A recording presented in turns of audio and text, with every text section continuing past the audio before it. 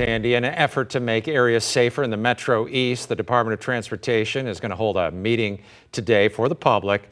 They've got some upcoming construction projects that would add, for example, a traffic signal at Illinois Route 162. That's in Glen Carbon, Illinois. It would also include reconstruction of the bridge that carries Illinois Route 157 over Judy's Branch and construct a new bridge to carry Illinois Route 162 over that same area.